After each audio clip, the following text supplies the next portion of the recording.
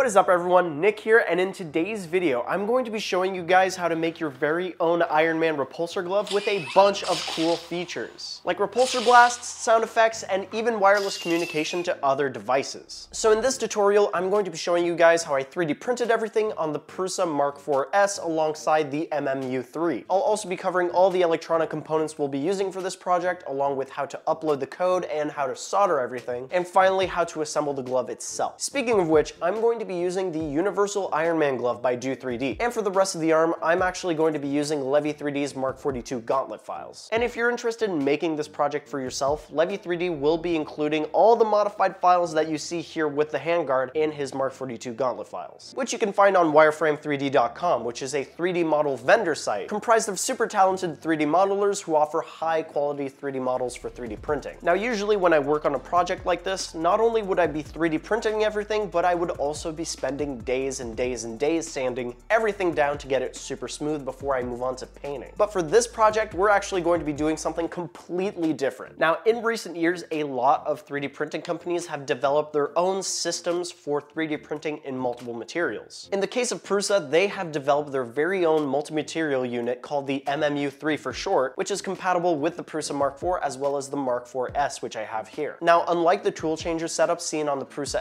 XL, the Mark IV S only has one single tool head, which is where the MMU3 comes in. At the very start of the process, we have these spools of filament which feed into these filament buffers, which make the filament travel super reliable, which then feeds into the multi-material unit with a built-in filament selector capable of feeding and retracting the selective filament as needed. Now, it's not the most compact multi-material system since it does take quite a bit of table space for all the 5 spool holders. However, it is extremely reliable and does a phenomenal job printing multi-material prints like we have here. Prusa Slicer also makes the process of prepping your 3D models for multi-material printing super easy to do, allowing you to easily paint your parts in different colors and gives you a good amount of control over the finer details if you so choose. On top of that, I was able to easily send my G-code files from my computer to my Mark IV S using Prusa Connect, which is super convenient since now there's no need for me to run to my 3D printer, get the USB, go back to my laptop, plug it in, transfer the G-code, and then bring back the USB to my 3D printer. So a huge thank you again to Prusa Research for providing me the Mark IV S alongside the MMU3 for this project. So if you guys would like another project involving this 3D printer, or even perhaps a review covering my thoughts on the Mark IV S alongside the MMU3, please let me know in the comments down below. So now let's actually dive into the 3D prints we have here.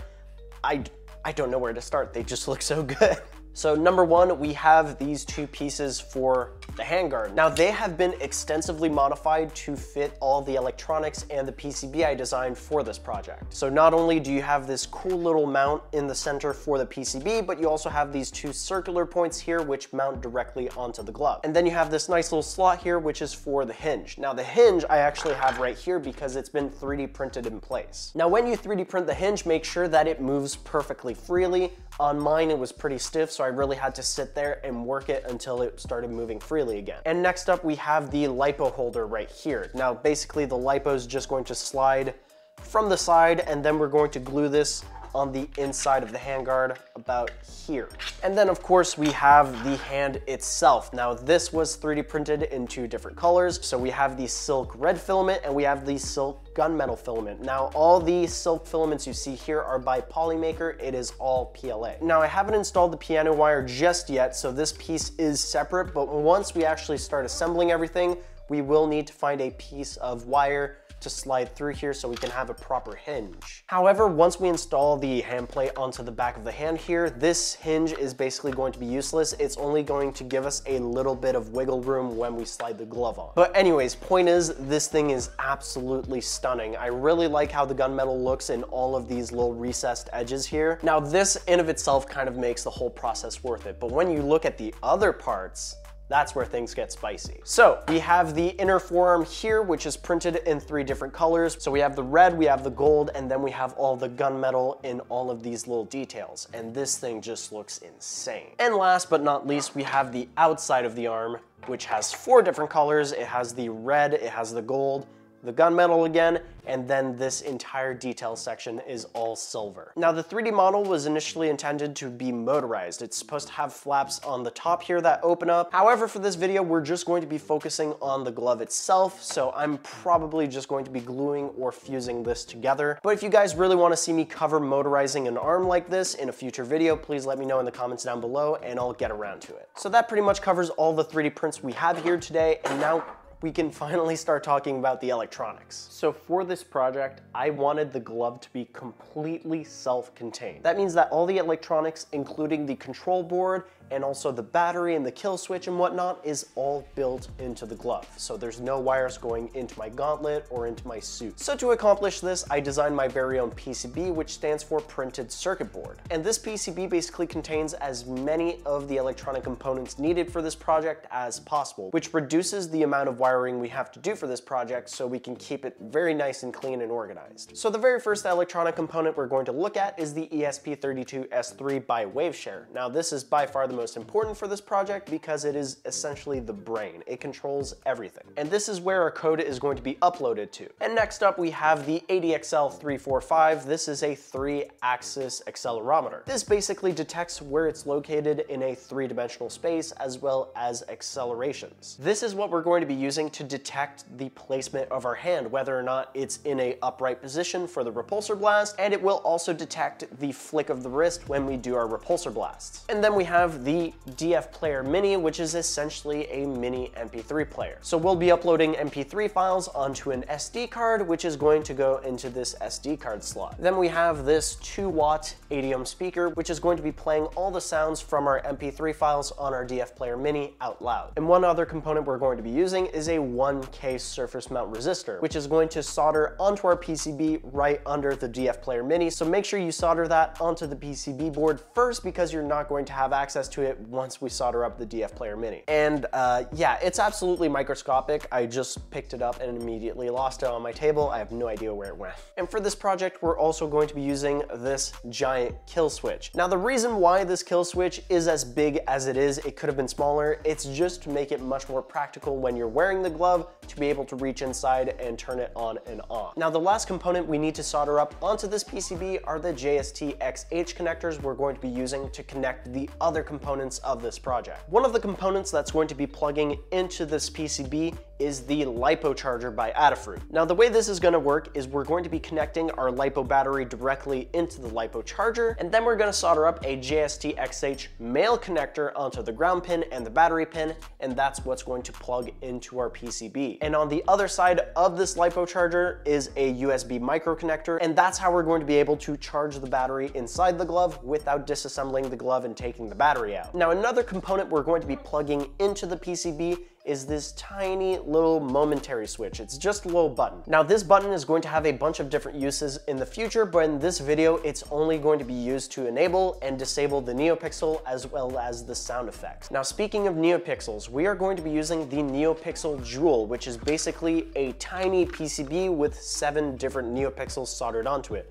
I don't have one on hand right now. The only one I have is currently in the prototype for my repulsor glove, which we are going to disassemble to install in the brand new repulsor glove. But just to be clear, NeoPixels is kind of the name brand that is sold by Adafruit. It's basically just a set of RGB lights. You can get the exact same thing under different names from different brands for cheaper. I'll leave different links in the description to AliExpress and Amazon where you can find the exact same ones for different prices. And last but not least, we have the PCB itself, which you can get from this channel sponsor, PCBWay. Now, if you don't know it already, PCBWay is the industry leader when it comes to PCB manufacturing and 3D printing services.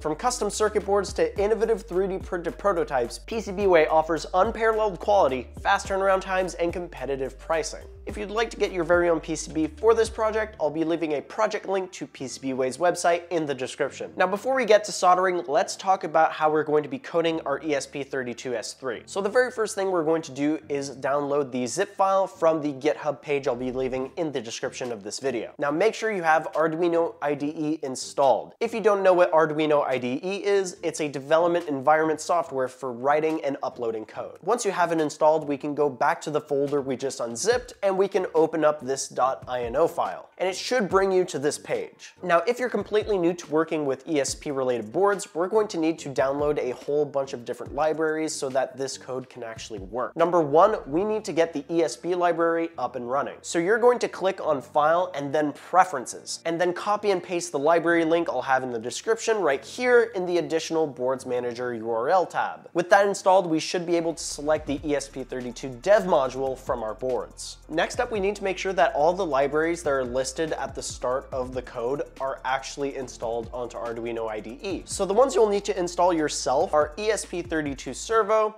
DFRobot, DFPlayer Mini, Adafruit ADXL345, and Fast LED. The other libraries should be pre-installed with Arduino IDE when you first installed it, or they'll be downloaded in conjunction with some of the libraries we'll be installing. Once all the libraries are configured, we can plug in our ESP32 S3 with a USB-C cable to our computer. Now make sure that the cable is capable of transmitting data and is not just a charging cable. And once we've selected the correct USB port that the ESP32 S3 is connected to, we can hit upload. Now while we're at it, we might as well upload all the MP3 files that are in the MP3 folder onto the SD card and insert it into the DFPlayer Mini. Now with all that said, we can finally start soldering up our PCB with all the electronic components I mentioned earlier. So let's start with the 1K ohm resistor on the PCB that's going to be underneath the DFPlayer Mini, and then we can solder up the DFPlayer Mini itself, as well as the ESP32 and the ADXL345. And lastly, we can solder up all the JST-XH connectors, which should give us something that looks like this. So now that we have our ESP32 coated and everything soldered up to the PCB board, we might as well start taking care of the things we'll be connecting to the JST connectors on the PCB. So again, for your wires, you're going to need some JST-XH connectors, not PH connectors. Those are the smaller version. And we're going to be soldering 3 sets of wires. So number one, we have a JST connector going to the Lipo charging module. Now this is a 2-pin connector. You want to make sure that you have the ground wire going to the ground pin on the board, and you have the positive wire going to the battery pin on this board. And for the length of the wire, you're going to need about 7 centimeters. And this is going to be attaching to the battery connector on the PCB. Make sure that you have positive and ground going to the correct pins. And next up, we're going to be soldering a teeny tiny momentary button onto a set of wires. Again, we're going to be using a 2-pin JST-XH connector, and we're going to be using about 11 centimeters worth of wire. So we're going to be using a 3-pin JST-XH connector, and we're going to be using about 17 or 18 centimeters worth of wire. Currently, I have my NeoPixel inside of this teeny tiny 3D printed mount I designed. Now again, all the hardware and the 3D models are going to be linked in the description. Once again, double check that you have the correct pins going to the right inputs on our NeoPixel. So we're going to have ground, the power input, and the digital input. And the digital input is what's going to be controlling the different colors and intensities for the lights. So now that we have all of our components sorted, we can start assembling everything. So I guess the very first order of business is going to be drilling a teeny tiny hole back here in our glove. This is where we're going to be feeding our wires for the NeoPixel and for the button. With a little bit of sandpaper, we should be able to sand the inside of this hole for the repulsor so that it's a perfect press fit, and this fits inside the hole without any glue needed. So the first thing we're going to do is just feed these wires through the hole we just made. That way we can start plugging these into the PCB and attaching everything to the back of the hand. So now I'm just gonna feed in the connector for the button, and we should be good to go. So now we're gonna start the process of attaching everything together. So we're going to take our JST-XH connectors and plug them into the board. And once everything is nicely plugged in, we can finally move on to screwing everything down. So now we're going to take the wires and feed them through the gaps, and then we can take our tiny machine screws and screw the board down into the 3D print. And once that's screwed down, we can take our charging module and screw it into the handguard too, and then we can take our piano wire and feed it into the handguard and the backplate. That way it hinges. Then we can take our Lipo and feed it into the Lipo mount before gluing that down in front of the PCB. Now we're going to do some more gluing. We're going to grab our hinge and glue it to the front handguard, and then we're going to glue it to the rear part of the handguard. So now we have our hinge installed, we can glue the speaker down too. We're going to glue it next to the PCB on the handguard. And we're gonna do some more gluing. We are now going to glue down a giant piece of elastic between the two halves of the handguard. That way it can spring back into position. Now before we screw the handguard down to the hand itself, we need to install some threaded inserts, and then we can screw it down with some M3 screws. And now we can start gluing all of our little digits for our fingers. I like using a wooden dowel to help me guide the elastic into the fingers. It keeps me from gluing my fingers to the 3D prints. Now, if you followed all those steps, you should end up with something that looks a little bit like this. So I've gone ahead and bolted the handguard onto the glove itself. I've attached all the connectors onto the PCB. I've glued all the finger digits onto elastics and glued it down to the glove itself as well. And I went ahead and fused together the entirety of the arm. So without further ado, I'm just gonna throw this on and see if it works. So I've got myself a little glove here just to hide my skin. Just gonna slip this on. Voila, and slip on the glove. If I can get my fingers in all the digits, that is. This is like the least graceful part of putting on an Iron Man suit. There we go, beauty. So it's not on right now. All I need to do is just flip the switch behind the handguard, and the battery should boot this entire system up. So when I point the hand towards the camera, we get that sound effect, and we get the wind up with the NeoPixel. And if I flick my wrist, we get the blast effect. Come on, there we go. There's a certain trick to it. I haven't quite mastered it yet. And there we go, I think I got it. And if I bring my hand back down, we get the wind down sound and the NeoPixel turns off. Now, like I pointed out at the very beginning of the video, there are other features implemented into the glove for future stuff, but there's also one really neat feature. So right now, if I start gesticulating with my hands, it's just gonna turn on. Now, to avoid this, we can hold the button down for about 5 seconds. 2, 3, 4, I guess that's 5. And if I let go, the light comes on and it completely disables the sound effects. So now if I bring my hand up, bring it down, doesn't matter, it's not gonna do any blast effects or anything, and the light stays on. Now this is useful for a number of reasons. Reason number one for me is when I'm talking with my hands, it's not constantly being triggered. But now I'm gonna give you guys a sneak peek into a future project. I'm gonna bring out some electronics for a helmet that I'm going to be working on, and I'm gonna show you guys some more features with this glove. So here we have a PCB that also has an ESP32 running ESP now. We've got some servos, and we have some cosplay LED eyes for the eyes in the helmet. So let me just grab this USB cable and plug it in. So now this system has power. If I press the button very, very quickly in my glove, it's gonna move the servos and it's gonna turn off the eyes. And if I do it again, it's going to move the servos back into position and turn the LED eyes back on. So that means I don't have to worry about a chin button inside my helmet. I can just have my glove wirelessly communicate with my helmet to open it and close it. But rest assured, I will be covering this in the near future, and I will be sharing the PCBs along with the project, just like I'm going to be doing with the glove today. So if you have any questions about the repulsor glove, or you have any suggestions for future videos, please let me know in the comments down below. Once again, a huge thank you to Prusa for sponsoring this video by sending me the Mark IV-S and the MMU3 to build the glove, and another thank you goes out to PCBWay for sponsoring this video and for sponsoring the channel. And as per usual, I will be seeing you all in the next one.